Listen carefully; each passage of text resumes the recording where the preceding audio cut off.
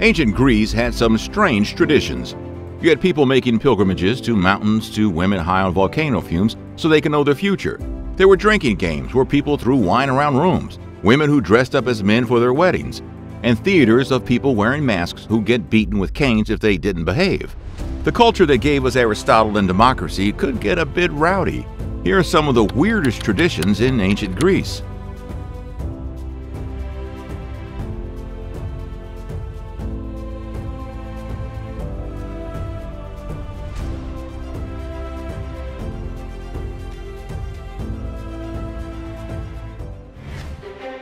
Oracle at Delphi. In 336 BC, Alexander the Great traveled to a remote temple perched on the slopes of Mount Parnassus to consult the oracle of Apollo at Delphi. He had ambitions of conquering the world, and he wanted them validated. When he met the high priestess called the Pythia, he was quite disappointed. She refused to give him any kind of an answer about whether or not he'd be king of the world or whatever title he had in mind, and instead told him to come back later. She was busy. Furious, Alexander dragged her out of the temple by her hair until she yelled, "You are invincible, my son!" And then he let her go. Alexander the Great may have been, let's say, impatient. But he wasn't the only one who traveled from Athens to have his fate told.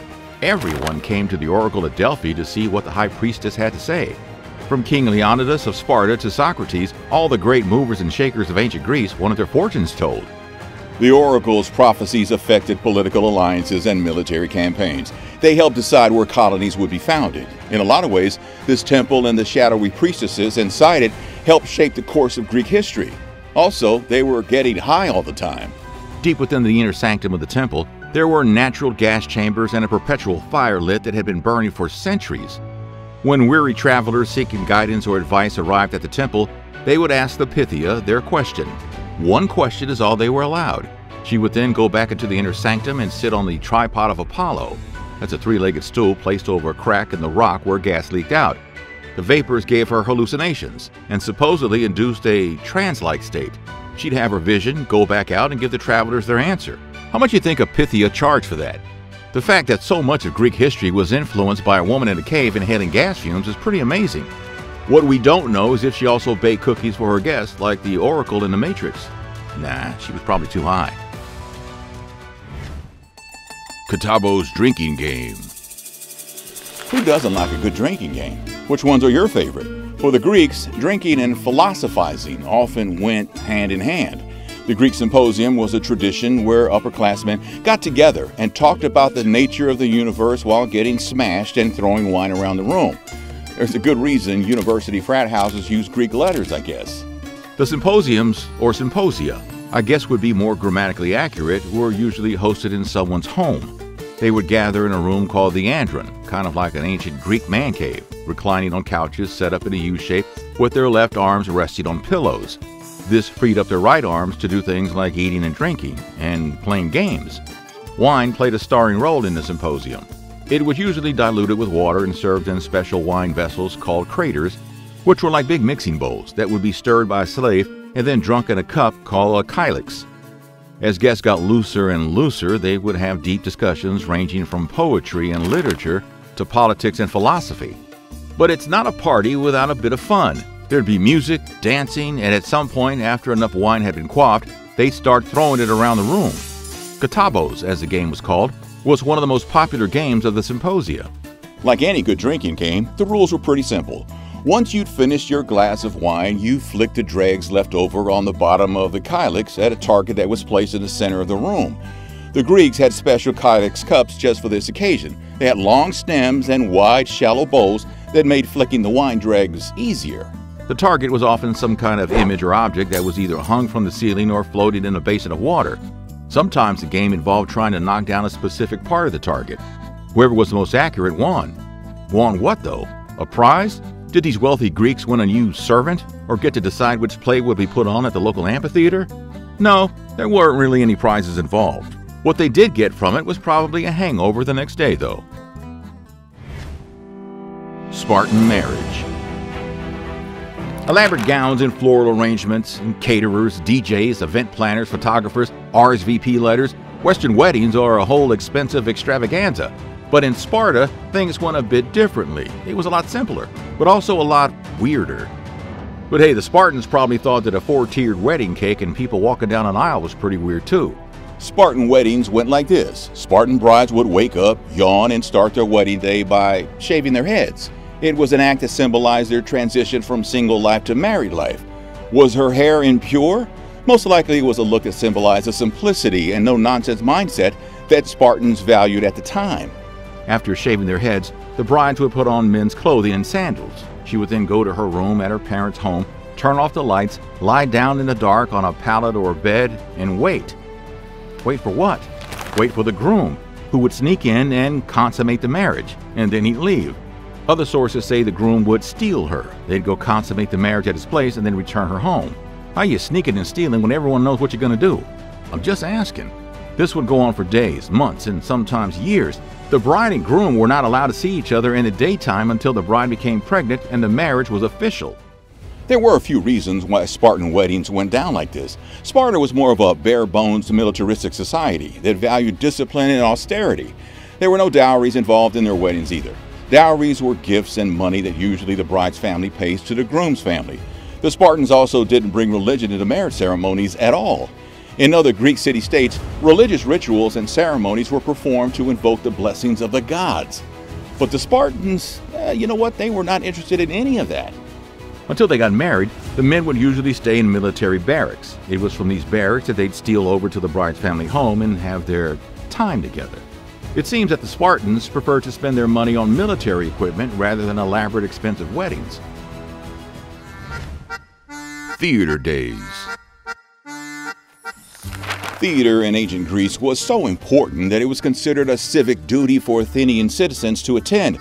The city would even subsidize tickets for people who couldn't afford them, so everyone could go see a comedy or a tragedy.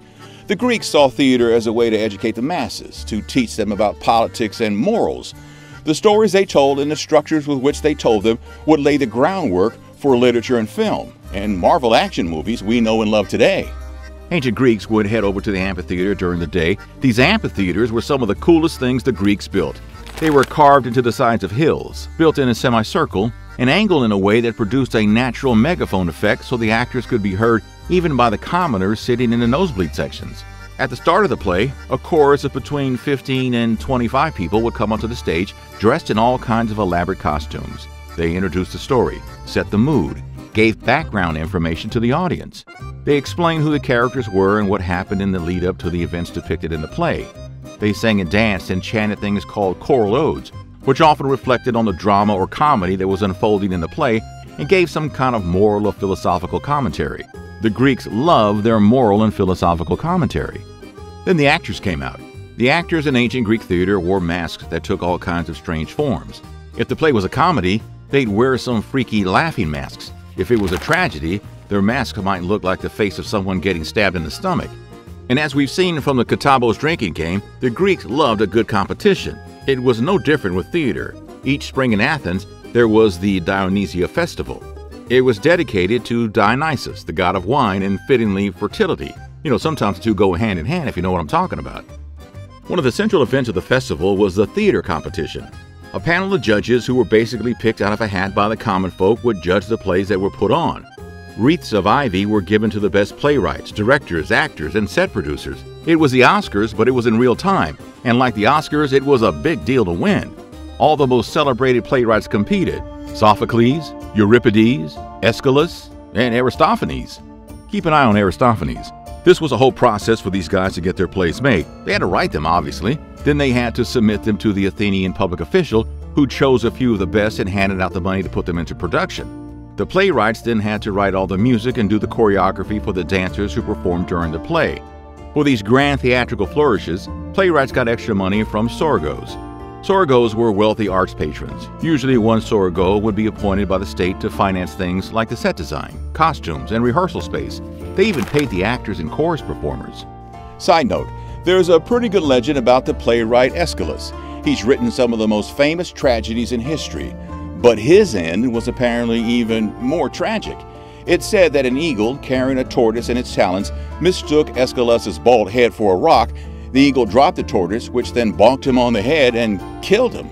That story would have most likely have been turned into a comedy by one of history's first satirists, Aristophanes. Aristophanes liked to mock politicians and important officials, so much so that a lot of them wanted to fight him. One of Aristophanes' most famous targets was a guy named Cleon. Cleon was a prominent Athenian politician who was apparently a bit of a rabble-rouser and a demagogue. In his comedy The Knights, Aristophanes depicts Cleon as a greedy and corrupt sausage seller. Not a good look. The play made Cleon super angry, and he ended up suing Aristophanes for slander. But instead of saying sorry, Aristophanes made another play called The Wasp, which was clearly about Cleon's love of suing people. The main character's name is Paphlagon, which comes from the name of a type of unappetizing-looking boiled ham. Also, not a good look. The Thesmophoria. Ancient Greece was a very liberal place if you were a man. Women, on the other hand, sadly were not considered citizens. Women also couldn't be actors. Any female character in a play was played by a man, but at least they had their own festival where they could blow off some steam. The Thesmophoria was a 3-day festival that could only be attended by married women who had gone through certain initiation rituals. The central theme of the festival was the myth of Persephone's abduction by Hades and how Persephone's mom, Demeter, then mourned about her daughter's disappearance. During the festival, women would fast and perform different rituals that revolved around the story. They'd place sacred objects and offerings in underground chambers to symbolize Persephone's descent into the underworld. They would also sacrifice a whole bunch of baby pigs and then bury them underground. The goddess Demeter was associated with fertility and agriculture, and apparently the pigs helped make sure Demeter was happy and the harvests were good. And they sat around and told dirty jokes. One of the days included something called ritual obscenity. Telling raunchy jokes was apparently one of Demeter's favorite pastimes. So I have for your viewing and listening pleasure some jokes that maybe could have been told back then. Imagine a group of women lounging around swapping jokes, kind of like the men did with the symposium where they lounged around and threw wine at targets. Why did Zeus complain about his wife Hera's cooking? Because she always turned his favorite dish into a thunderous argument. Oh man, I am smoking. Okay, here's another one. Wait. Why did the young bridegroom say he was the strongest man in the world? Because he claimed he could carry his wife's endless list of demands without breaking a sweat. Woo, man, I am ready to go on tour. Don't go too crazy in the comment section. I'm a sensitive man. Food taboos. The ancient Greeks loved a good feast and festival, and while they quaffed wine and stuffed their faces with grapes, there was some food and drink they just wouldn't touch. Drinking milk was a pretty big no-no, particularly among adults. The Greeks associated it with barbarians and saw it as fine for babies, but not for adults. Then there was meat from domesticated animals like cows and sheep. This meat was fine for religious offerings to gods, but people eating the stuff on a daily basis? Only peasants would stoop to such levels. If they did eat the meat from domesticated animals, it was usually during a festival or ceremony, where part of it was offered up to the gods. First, though, it had to go through a purification process. There were all kinds of rituals associated with eating meat. The animal chosen for sacrifice was selected based on its age and health. I mean, you didn't want a sick cow to offer up to the gods. Then the animal was brought to an altar, where an official would say some prayers to whatever god they were worshiping that day. The animal was then, well, slain, usually with a swift, precise cut to the throat. Its blood was often collected and sprinkled over the altar. The animal's organs, and the liver in particular, were then scrutinized for signs of omens that could indicate whether the god approved or disapproved of the sacrifice they offered up. After the purification and sacrifice were completed, the meat could then be distributed among the participants and worshippers. If all this sounds gruesome to you, then you'd be in good company with a bunch of other ancient Greeks, Pythagoras in particular. The guy who gave us a squared plus b squared equals c squared was a strict vegetarian. But for stranger reasons, many people refrain from eating meat today. Pythagoras and his followers believed in the transmigration of souls, a concept where the soul passes from one body to another when we die, and it could be anybody. So for example, if you came back as a pig, there's a good chance you might be sacrificed up to Demeter during the women-only Thesmophoria festival we talked about earlier. Pythagoras saw animals as sentient beings with souls, much like humans. Taking the life of an animal for food was the same as taking a human life. Pythagoras founded a whole philosophical and religious movement called Pythagoreanism. His dietary principles were a big part of the philosophy, which emphasized values like self-discipline and moderation. Oh, yeah, and he hated beans. Beans were thought to contain the souls of the dead and were difficult to digest because of this. So I don't know how he got his protein. How do you think he got his protein? Cain and Abel. There's a story that the audience of Aristophanes' play The Knights laughed so hard that it disrupted the actors and chorus on the stage. But sometimes things could get even rowdier. Greek theater goers weren't opposed to booing and hissing at a play they didn't like, or even pelting the stage with vegetables, stones, or whatever else they brought with them. Another side note, who brings vegetables to a play? I mean, were these people making salads in the amphitheater? There's no eating in the amphitheater. There's a story about another of Aristophanes' plays where this kind of thing happened during the performance. The Clouds was a satire that made fun of Socrates and criticized the Greek education system, which Aristophanes thought was too full of abstract ideas and people gazing up at the clouds and analyzing the heck out of them. The clouds themselves were personified as deities that people worshipped in the play, which was apparently a commentary on how abstract ideas and philosophies were often elevated to the level of gods among the Greek intelligentsia. Anyway, the main joke is that Socrates runs a school called the Thinkery, where the main character enrolls so he can learn how to persuade people to forgive all the debts he owes them. The play is full of all kinds of convoluted debates and absurd logic to show how, in Aristophanes' opinion, philosophers like Socrates tended to overthink things. Now, I don't know if you know this, but Socrates was a pretty big deal in ancient Greece, and a lot of people liked him. When the play was performed during the Dionysia festival in 423 BC, the crowd wasn't pleased with how Socrates was basically portrayed as the intellectual equivalent of a snake oil salesman, and they started booing and hissing and throwing stuff at the actors in chorus. Maybe one of those throwing lettuce was Socrates himself. The famed philosopher was in his 50s at the time, and he lived nearby. The play itself won third place in the festival. That's third place out of 3. But to make sure things didn't get too out of hand, the Greeks had people called staff bearers who were holding intimidating-looking sticks to make sure no one misbehaved. They were like a combination of a bouncer and an usher. They were a bouncer. One of the key rules in ancient Greek theaters, and in theaters today, was that the audience stay silent during the performance. The guys with the sticks, they would patrol the aisles and make sure things didn't descend to the level they did at the Aristophanes play. They also helped guide people to their seats, and they had a useful staff to point at things with. Hey, thanks for watching. What other strange traditions would you like to learn about? Let us know in the comments, and don't forget to like and subscribe for more Nutty History.